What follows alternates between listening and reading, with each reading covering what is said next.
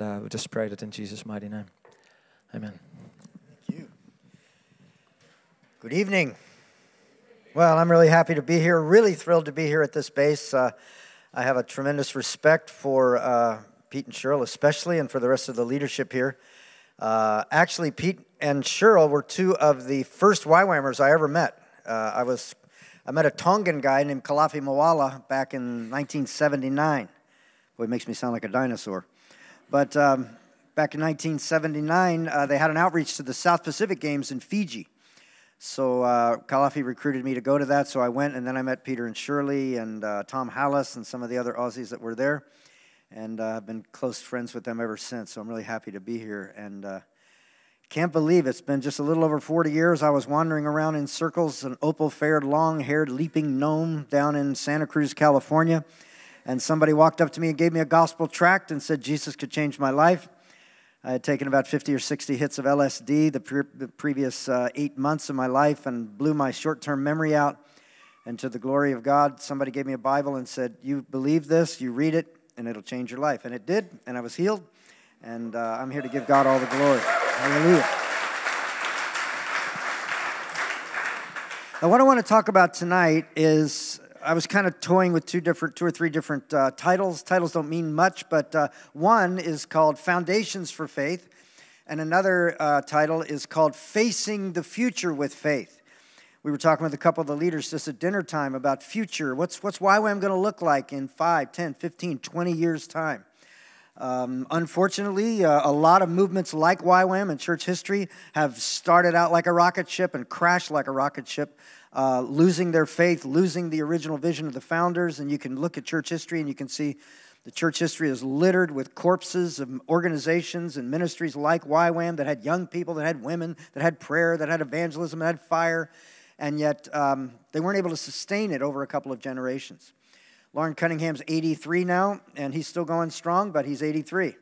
And we were just with him the other day, and he's doing really well health-wise, but we've got to start thinking about the future, and we've got to start thinking about the Great Commission, and how can we, round that last turn and just head towards the completion of the Great Commission. And you guys are going to help out with that. But what I wanted to do is just talk a little bit about faith. I'll let you know where I'm going. I got 3 points. It's a good 3-point sermon. We'll have 3 points in a poem, and then we'll quit. But number one is we want to talk about the faith as a noun, the faith. Then we're going to talk about faith as a verb, something that you do, you believe. That's what faith is. And the third thing we want to talk about is the adjective of being faithful.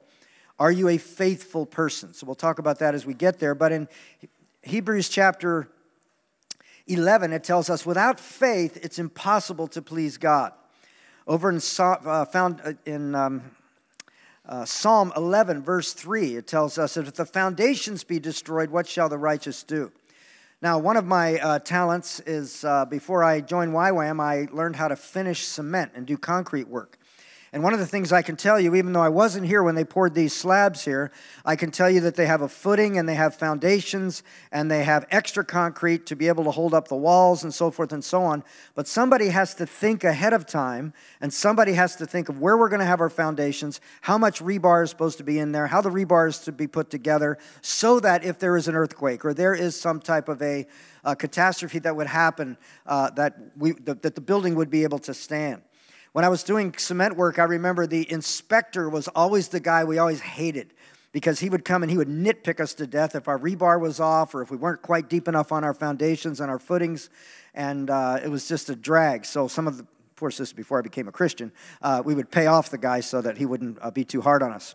But the fact of the matter is, stadiums have collapsed and people have been killed and other things have happened because people cut the corners with regards to the foundations of their buildings. And so what I want to talk about is building for a foundation for the future so that we can have the faith which was once for all entrusted to the saints, so we can believe God for miracles and for the completion of the Great Commission, and so that we can be faithful people to give ourselves to that, whether we feel like it or not.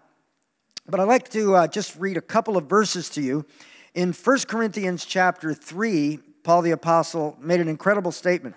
He said, I am, according to the grace of God, I am an expert builder.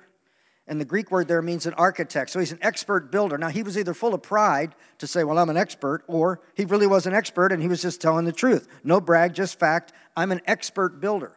And so he had strategies and he had schemes and he had things that he thought through to build the foundation for the churches that he was going to have. But he was quick to say that no foundation can be laid except that which is laid, which is Jesus Christ. And Jesus Christ is our foundation. Then he goes into chapter 4, and he starts getting into these metaphors. First, he talks about building. Then he talks about planting. And he talks about different visual, kind of what we might call word pictures to help us understand what he's talking about as we prepare for a life of faith.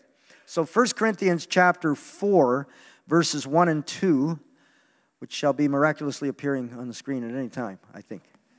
Do we have it? I saw it up there earlier. Okay, we'll just read it. In 1 Corinthians chapter 4, Paul said, "So then, men ought to regard us as the servants of Christ and those entrusted with the mysteries of God. Now it is required in stewardship that a man who has been chosen to have a trust be proved faithful." So we'll talk about faithfulness a little bit more. But there's an interesting word here. Paul said God has chosen us to be servants. Now the normal word for servant in the Bible is the word doulos, from which we get our word slave.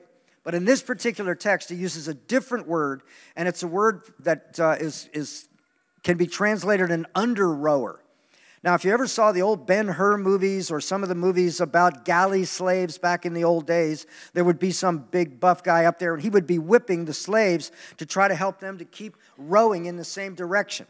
So Paul used the lowest possible word for slave to say that's what we are. We're apostles, we're expert builders, we're going to go into all the world, but we've got to keep the good ship YWAM going in the same direction. So we need people that are down in the trenches, down in the galley, to do the rowing so that the boat and the ship can get to where it's supposed to go. Then he says we need to be stewards of the mysteries God has given to us. Now what the mysteries were was back in those days there were these mystery religions, and they were false religions, and basically Paul was saying, you want mystery? We'll give you mystery. But the mystery is that the Gentiles and the Jews have come together in God's plan for him to be able to put his kingdom to be worldwide around the world. But he uses that word steward. Now, back in those days, you had a household, and the household was run by the householder. He was the boss. Then you had your household slaves. Then you had your extended household people, like your aunties and your uncles and your grandmas. And then you had the household steward. And the steward's job was to, on Monday morning, go to the householder and say, what do you want this week? Well, I want to have a barbecue on Wednesday night, and I want to do this on Thursday night. And so the steward would take the wishes of the householder, and he would be the steward of that. And this guy didn't have to nitpick the steward. The steward knew the heart of the person that was the householder who was the boss. And so he would arrange the slaves to do their stuff, and then he would make sure auntie and uncle are taken care of, and then he would go out and buy the food because he knew it was on sale that week. And so he would be able to get through everything so he could please the one who had chosen him to be a steward. And it says here that we are faithful stewards of the mysteries of God. Now, my first point is that we need to nurture something called the faith. I'm going to quote a couple of verses. In Jude verse 3, there's a verse that said this. He's writing and he says, I wanted to write to you folks a gospel tract about the simple gospel of Christ, but the problem was there was these false teachers came in, so I have to encourage you to stand strong and to contend, that word means to fight, to contend for the faith which was once for all entrusted to the saints. Then Paul predicted in 1 Timothy chapter 2, or chapter 4, he predicted that in the latter times, in the last days, which I think we're living in right now, in the last days, some will depart from the faith, giving heed to seducing spirits and doctrines taught by demons. And then there's other places in the book of Matthew, for instance, where Jesus predicted that in the end times there was going to be a falling away from the faith, or what they call an apostasy. Now, that has been happening to organizations like YWAM, like I said earlier, all throughout church history, but there's a special, apparently a massive, demonic, dark attack on the church in the last days to get us away from the faith. Now, I can't speak for the Aussies here, but for the Americans that are here, and anybody else that wants to look on social media, you can see there is an attack on the Bible as God's Word. In other words, we're stewards of these mysteries. We have these precious truths. It's the faith, which was once for all entrusted to the saints. Acts chapter 2, it says they continued in the apostles' teaching. So there's a certain amount of content that we need to guard and we need to put down as a foundation for our lives so that we don't fall into this thing. Now, I live in Kona, and this is where Lauren Cunningham lives, and I want to report to you that Lauren Cunningham is an absolute obsessive-compulsive fanatic for getting the Bible into every home in the world. His wife actually told us in a meeting one time that Lauren is as excited about this new vision that he has to be able to get the Bible to every home in the world, whether it be electronic Bibles or paper Bibles or whatever kind of Bibles we can get them, so that we can saturate the whole world with the Word of God. And if you haven't noticed, there are people dropping like flies all over the body of Christ, whether it be in Europe, whether it be down under, whether it be in America, where it's not so important what you believe anymore. In fact, we need more orthopraxy and not so much orthodoxy. We need to do the stuff and not so much believe dry, dead, dusty doctrine. And you see things like this being told about the faith, which was once for all entrusted to the saints. And so it was very interesting. I happened to be there in 1977 when Lauren dedicated the University of the Nations in Kona, Hawaii. And I will never forget, I got the Holy Ghost heebie-jeebies when he was praying, because he got up and he said, this University of the Nations is to be founded on the Bible as the Word of God. And as he has a tendency to do when he gets really upset, he said, and he got a real stern look on his face, and he started yelling really loud, and he said, Father, in the name of Jesus, if the University of the Nations ever gets away from the Bible being the foundation for everything we do, every class we teach, every outreach we have, then I pray that you would destroy this university. And we, okay. But this was the seriousness of Lauren. Now, about 2 months ago, my wife and I, by the way, we just celebrated our 40th wedding anniversary. Hallelujah. Hallelujah. With that response, I think we should take another offering for me. Just kidding, just kidding. But on our 40th anniversary, my wife and I traveled around the United States to see some friends, and we stopped in at Oral Roberts University, which is one of the biggest, best Pentecostal Bible colleges in America. And they had a video clip going on one of these, repeating again and again as you were in the little entrance to the place, their little visitor center. And Billy Graham was dedicating Oral Roberts University back in 1965. And so Billy and Oral were really good friends, being evangelists back in those days. Billy was at the top of his game at that point, and so was Oral.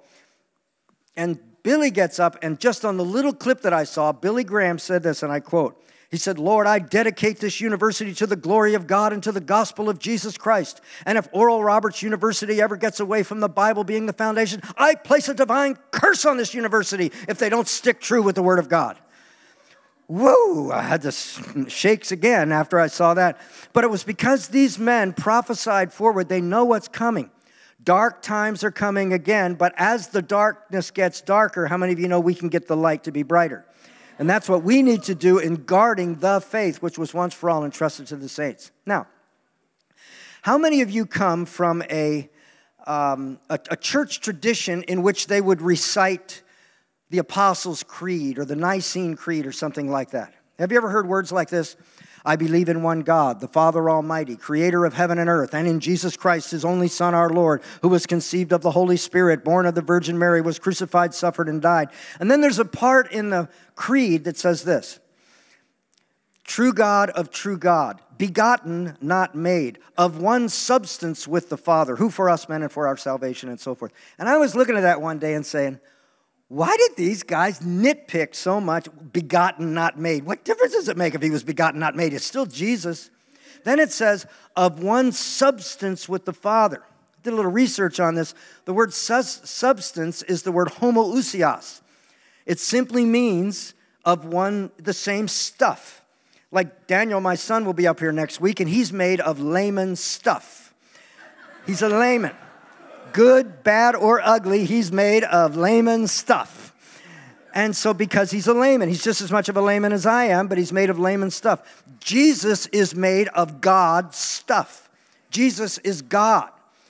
And it says that this is to be the creed. This is what we believe. I believe in one God, etc. And it goes through. Now, why did they nitpick so much? I don't know, but I can tell you it was important to them. Because they had to understand what was the faith, which was once for all entrusted to the saints. In YWAM, we have these things called foundational values. We have other little covenants that we have, like the Magna Carta. We have the Lausanne Covenant is another one that we had. And these are things I would encourage you to look over because these have to do with the foundations of who we are. We're standing on the shoulders of giants, not only people like Lauren Cunningham, but people like Martin Luther.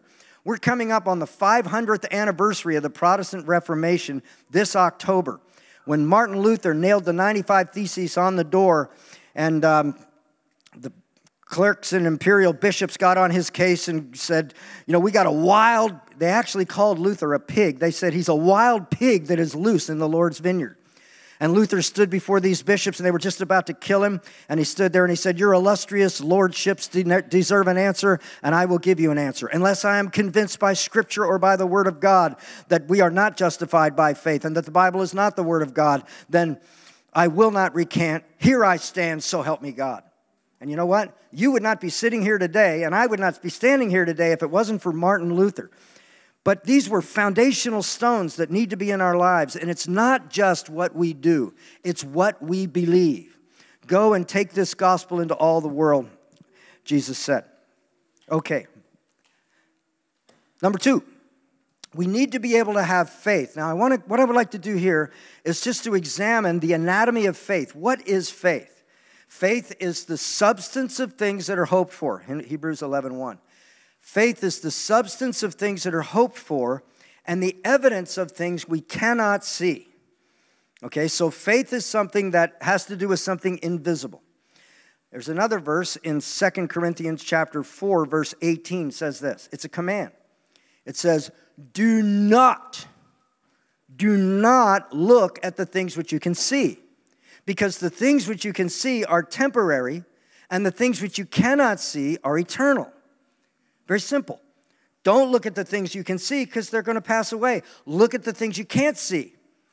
And I felt like going to heaven and getting with Paul and say, hey, Paul, why did you tell us to look at things we can't see? That doesn't make any sense. Because the only way you can look at things you can't see is you see them by faith. But that's the essence of faith. Faith is something that does not rely on your senses. Faith is something that you believe. And we have to have an active faith. Without faith, it's impossible to please God, it tells us in the Bible. 2 Corinthians 5:7 tells us we walk by faith and not by sight. So the sight is something that we have by faith, even though we can't see it. Now, I'd like to talk for a minute about the issue of the presence of God. And before you throw me out of here on my ear, hear me out till I'm done.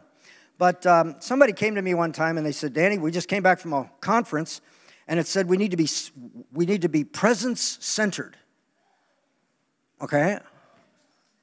What's that mean? We need to be centered upon the presence of God. Okay? How do I do that? I get up every morning, I have a quiet time, I read my Bible, I fill in my journal, I kiss my wife, I feed my dog, I take a prayer walk, I go out into the day, I try to share the gospel, I try to love people, I try to keep my mind clean from sin, and try to eat decent food. What else can I do to go after this presence of God? And how am I going to know if I caught it, if I'm supposed to chase it? Well, I don't know, you just got to have I said, what do you mean? It's some kind of a mystical mist or something? Is it a feeling? Is it a uri herb I get in my stomach? Is it what is it? Oh, you just got to have it. And I could never get anything out of this particular person that I was talking to. So I did a little Bible study. This is what I found. In the Bible, there are at least 4 ways that the presence of God is mentioned. Number 1 is what we would call in theology the omnipresence of God. Theologians like big confusing words like omnipresence. But omnipresence means he's everywhere at once. God is here, God is there. Ari is sitting right here, and he's this far away from me. Now I'm closer to him, okay? Now, can we get closer to God? Well, how do you get closer to a God that's everywhere? Gets a little twisted up, doesn't it? But the Bible does give us a second kind of experience with the presence of God, and it's what we call the manifest presence of God. All of a sudden, everybody perks up. Yeah, man, give it to him, Danny. We're going to talk about the manifest presence of God here. Speaking in tongues, prophesying, words of knowledge, words of wisdom, the laughing, falling, crying, whatever it might be. Isn't it great to see the presence of God? Yes. And it does say back in 2 Chronicles that the priests could not stand to minister because the presence of God was so thick in the sanctuary. Now, full disclosure here on your behalf. How many of you have ever been in a meeting like tonight, and you'll be in a meeting and you'll turn to the person next to you and say, man, the worship is insane. It was incredible. The presence of God was so thick in that place you could cut it with a knife. Didn't you feel God's presence? And you go, I didn't feel nothing. No, man, God was there. He showed up in his manifest glory. The glory of God exploded in the place. It was incredible. And you go to somebody that wasn't in the meeting, and they say, it was incredible. God just showed up, man. That bass player girl over there, as soon as she hit that bass, the whole place exploded with the glory of God. And then you go to somebody else that was in the same meeting and say, were you in that meeting? Yeah. I heard the place exploded last night. I didn't hear nothing explode. I don't know what anybody's talking about. So how many of you you really felt it, the person next to you didn't, or the person next to you felt it and you didn't feel it? Amen? All right. Hang on. Number 3 is what we call the conditional presence of God. And that's you draw near to me and I'll draw near to you. Now again, can I get closer to Ari? Yeah. But God's not talking spatially here. Like God's everywhere, but he's more everywhere than he was yesterday. No. You go crazy thinking like that. It's nearness is likeness. You're closer to God the more you're like God's. That's what A.W. Tozer said, and I agree with him. But there's a fourth aspect of the presence of God, and here's the one you're not going to like. But it's there, and you've all experienced it. It's what I call the absent presence of God. I have a theologian friend that helped write a Bible dictionary. He used to teach in our schools in YWAM. He passed on. His name was Dr. Ronald Youngblood, and he's an expert on the Psalms. That was his specialty of his scholarship. And he told me that 58 of the 150 Psalms are what we call Psalms of Lament. Have you ever read the Bible where David is going, God, why have you forgotten me? Why have you forsaken me? I cry unto you in the day, and I cry unto you at night, and you can't hear me, and the heathen get all the good stuff, and I get all the junk, and I don't understand this, Lord, and why do you hide yourself all the time? The enemy seems to be chasing me, and I can't seem to get any rest, and my eyes are full of tears day and night. Oh, God, this life is a drag. That's what 58 of the 150 Psalms are like. I was director of a YWAM base a few years ago, and I had one of our staff come to us. He says, Danny, I got to talk to you. I said, what? He says, I'm going to go home. I said, what's wrong? He said, I'm just dead on the inside, dry as dust, man. I don't have any living water. It's just bad, man. It's bad, you know. And I felt like getting out a shovel and burying the guy right there on the spot. But figured I would help him, so I said, well, what's the problem? He said, well, everybody else gets excited in the worship times. They're jumping up and down, and the young people come forward, and it's all great. People are rolling in the aisles and foaming at the mouth with the presence of God. It's really great. And but I just feel kind of dead. So being a good leader, I poked around a little bit and tried to see if there's any sin in his life. Put my stethoscope on his heart. You got any porno situation going on here? You got something else happening? And the guy was clean. He was okay. I said, you gave us a 2-year commitment to stay here. Amen? He said, yeah. And I said, it's only been 6 months you've been here, right? He said, amen.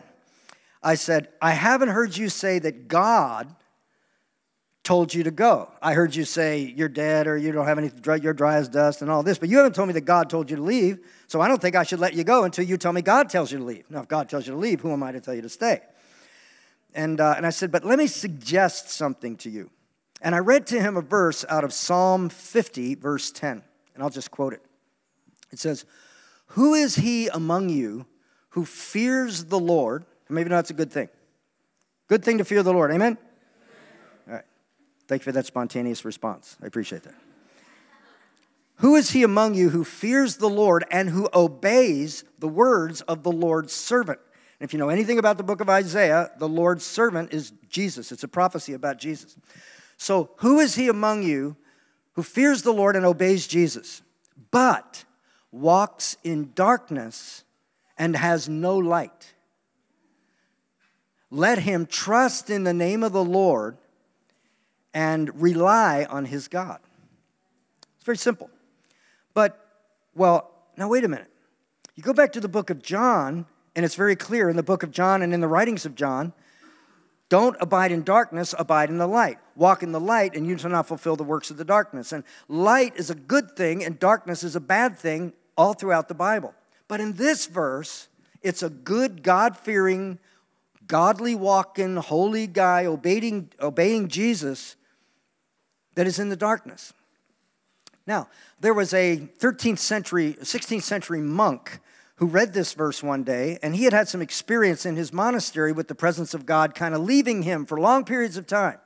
Or at least he thought God's presence was leaving him. He knew God was omnipresent, and he was doing his best to draw near to God, but he couldn't feel the manifest presence of God. He didn't sense God was with him.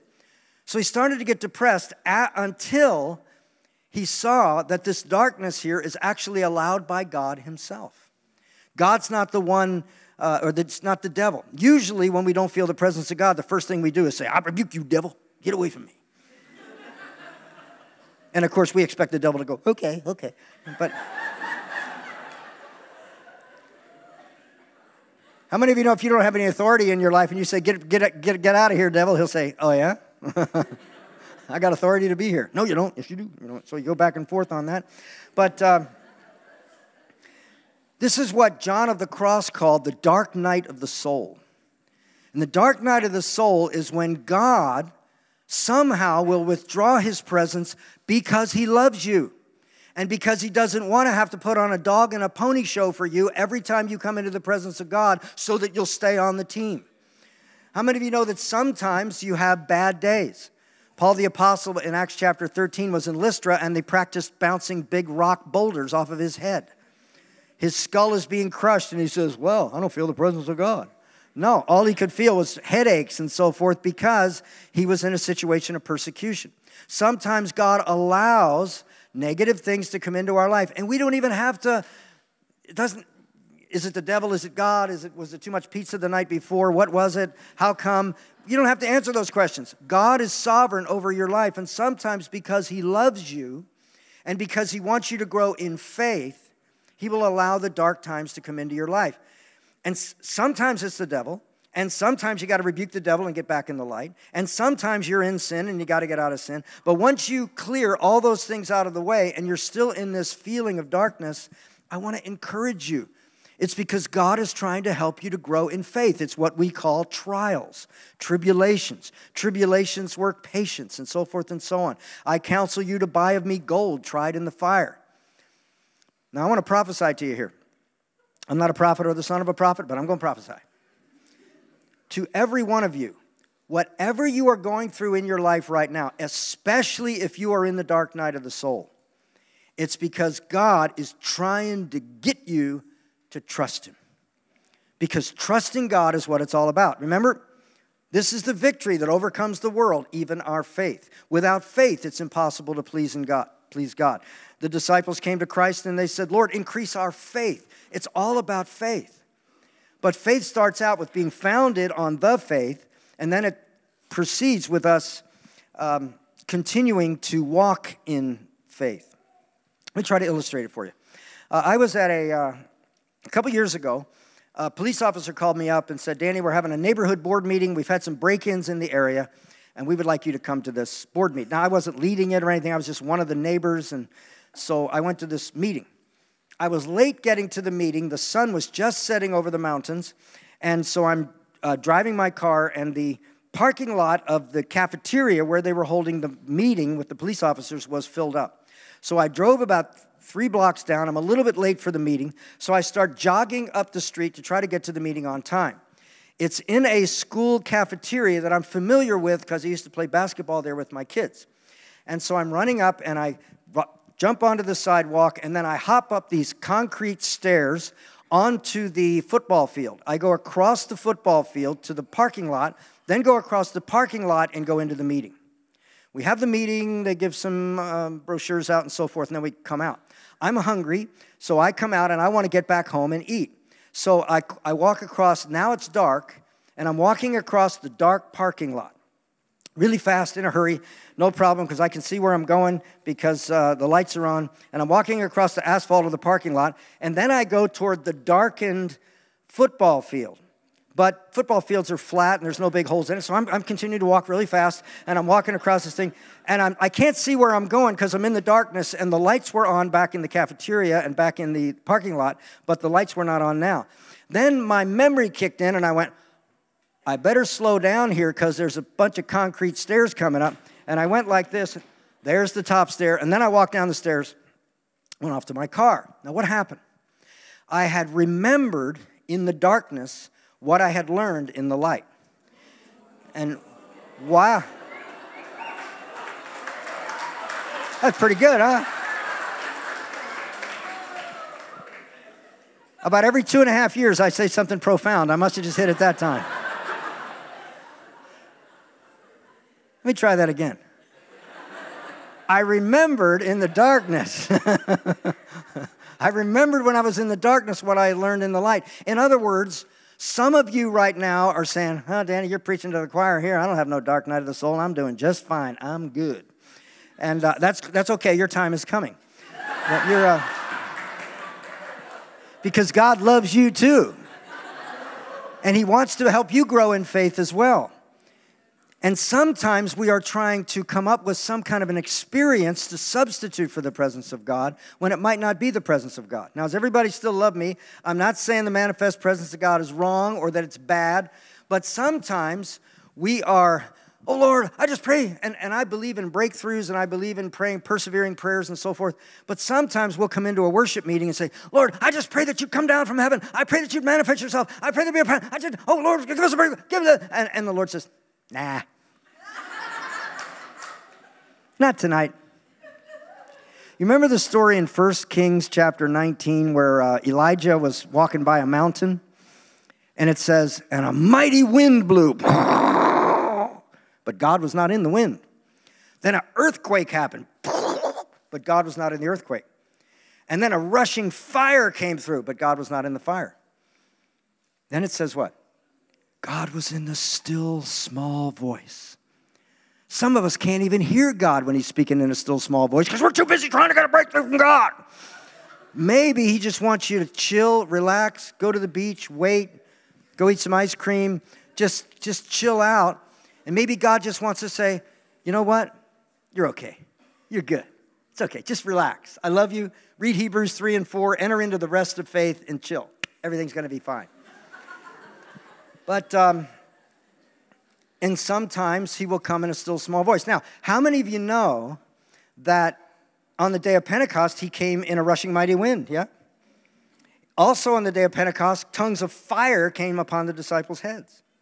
Also, in the book of Acts chapter 16, Paul got busted out of jail because of an earthquake. So God can move in fire, wind, and earthquakes. But He can also in the still small voice. Now, I got friends, more my non-charismatic, non-Pentecostal friends, crunchy Presbyterians, I call them. Sorry about that. I just offended all the Presbyterians. But they're very quiet, and they say, Danny, when the Holy Spirit comes, it's always quiet. I said, okay. But what if God wants it? Now, I got other friends that are chandelier-swinging Pentecostals, and man, they want the power of God to fall in every meeting, but God might say, nah, not tonight. You guys got to cool down and be like these Presbyterians over here. Other times He's got to do, you see what I'm saying? Let God be the Lord of your life, but don't have your life to be founded on something that you might think is the presence of God, and it might not be at all. God is not up in heaven waiting for you to snap your fingers so He can come and serve you. That's a question we got to ask ourselves. Who's serving who around here? We're serving Him. What does He want to do? And He might want to do a still small voice, and He might want to do a rushing mighty wind. And you know what?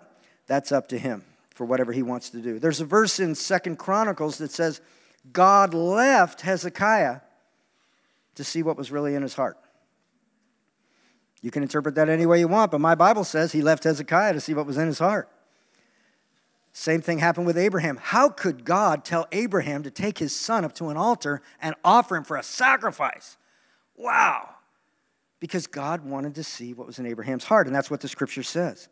So God will test us not because he's trying to jack us around, not because he's trying to play arbitrary rules and I'll pick you. No, it's because he loves all of us, and he will sovereignly look into our lives, and to grow our faith and to help us to grow in faith, he'll withdraw himself sometimes and let you abide in the dark night of the soul. My point is that as long as you examine your heart and there's no sin in there, and as long as the devil's not beating you up, and you can't find any evidence for those things, abide in the darkness until God gets you to the light at the other side of the tunnel, and he will. But perhaps not until he has accomplished what he wants to accomplish by helping you to grow in faith. Got me? I got one more point. Hang in there with me. Number 3, we want to look at the area of the adjective of faithfulness. Now, do we have Psalm 16? Will we be able to get that up there? There we go. All right.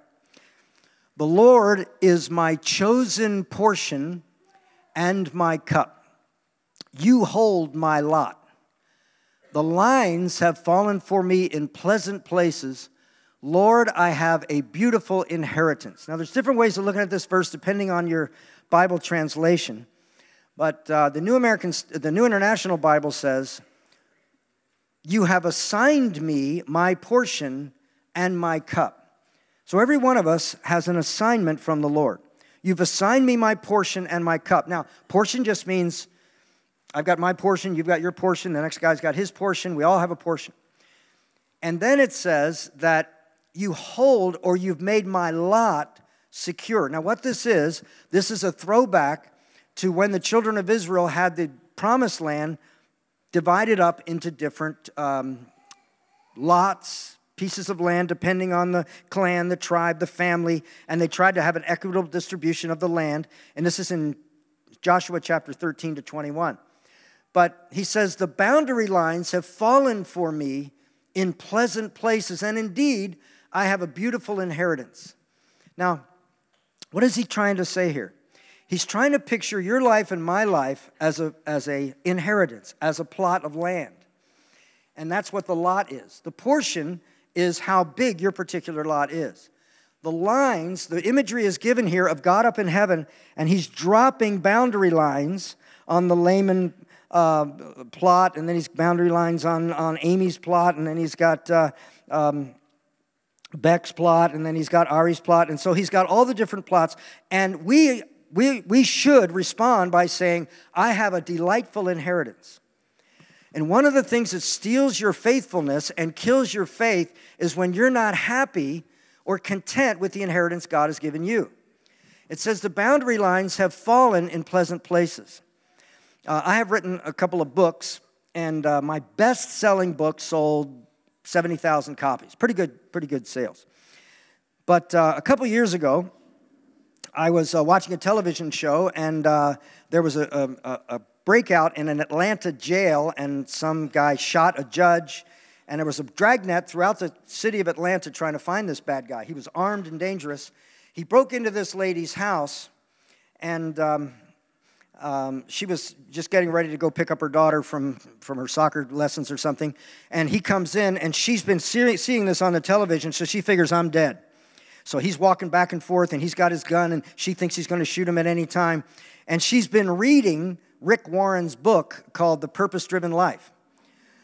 So after about 3 hours, she says, are you hungry? And he says, yeah. She says, you want some pancakes? He says, yeah. She said, well, you either kill me or you get some pancakes, so I'll let you have some pancakes. So he does the pancakes. She does the pancakes. And then she says, can I read this book to you? So she read the book, and at that chapter, it was that God has a plan for you and an inheritance for you. She read that book to him. He ended up surrendering to the police, and he's in prison today. But I want to tell you what was in my wicked little heart when I saw that story. And don't look at me so holy, because it would have been in your heart too. But I see that, and I say, now, that's going to jack Rick Warren's book sales up a couple of $1 million. And Rick Warren has already sold 32 million copies of that stinking book. And I got a stinking 60,000 on mine, and all that money's gone.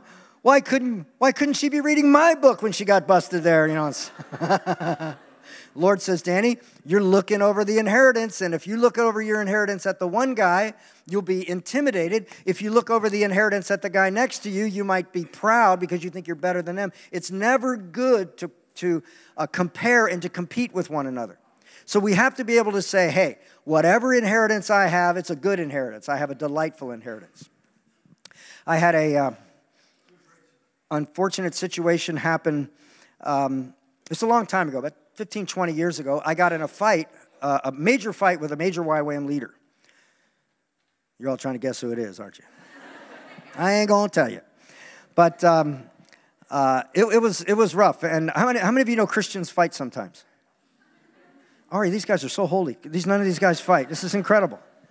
Well, just take it and give it to your carnal friends back home, but I want to just give you this illustration. So I'm so angry in this one thing, and I really thought this guy was wrong. Matter of fact, just thinking about it right now, I get ticked off just thinking about it. But I thought he was wrong. He thought I was wrong, and we had this kind of standoff, but he outranked me. So I said, oh, what's this? You're the big guy and the bully in the schoolyard. You just push me around? He goes, well, if that's the way you look at it. I said, that's the way I look at it. And he says, well, I guess we'll just have to agree to disagree. I said, I don't even agree with that. I disagree that we're supposed to agree to disagree. I disagree it. And I got up, kicked my chair back, walked out, and slammed the door in the name of Jesus. Of course, thinking I was pretty righteous. And I got on an airplane. It happened in Kona. I was living in Honolulu at the time. I got on the airplane, and I got my pen out, and I said, Dear Lauren Cunningham, I'm resigning from this hot dog organization called Youth with a Mission because you got some weird leaders here. And I'm sure Campus Crusade would love to have me, so I'm going to call them out tomorrow. If not Campus Crusade, maybe OM. Things get really bad, I'll go to the Boy Scouts. But I'm leaving this YWAM organization. I quit. I'm resigning.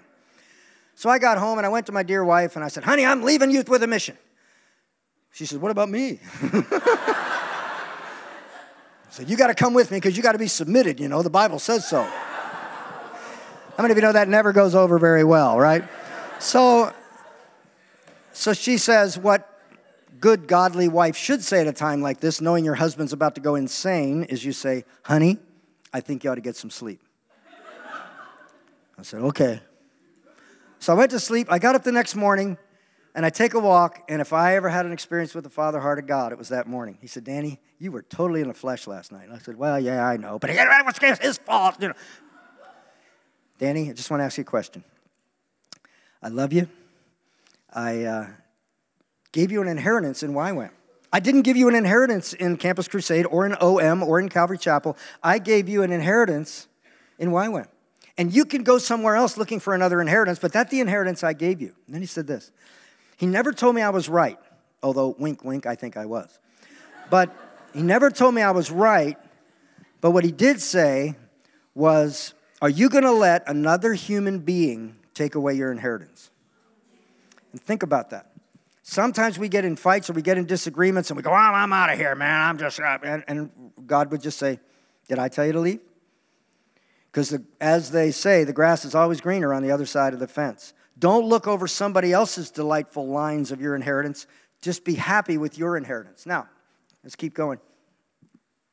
I will bless the Lord who gives me counsel in the night or in the darkness. Also, my heart instructs me. I have set the Lord always before me. Now, look at these promises. Here is where he's stepping out on faith and he's proclaiming these promises of God. I've set the Lord always before me. He is at my right hand, and I shall not be shaken.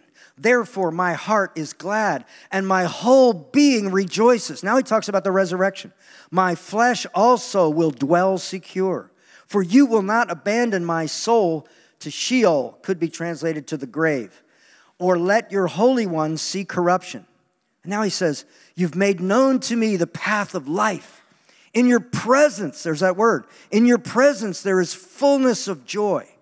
At your right hand, there are pleasures forevermore. This psalm is quoted several times in the New Testament. And what God is basically saying there, in his presence is fullness of joy. God doesn't want to leave you in the darkness forever. But he also doesn't want to leave you in unbelief forever. And he also doesn't want to treat you like a little baby all the time. Oh, you got to experience my manifest presence today? My omnipresence is not good enough for you? Well, come, let me chill out. No. Let God be the one to decide this. Now, I love the presence of God as much as the next guy. Well, maybe it depends who the next guy is. But I'm a Pentecostal. I believe in all that stuff. I'm just simply saying sometimes God doesn't care how high we jump. He just wants to make sure we walk straight when we land. And that has to do with, there's another profound one right there. Man, I'm catching up. You have assigned me my portion and my cup, and so forth and so on. Now, so here's my parting shot.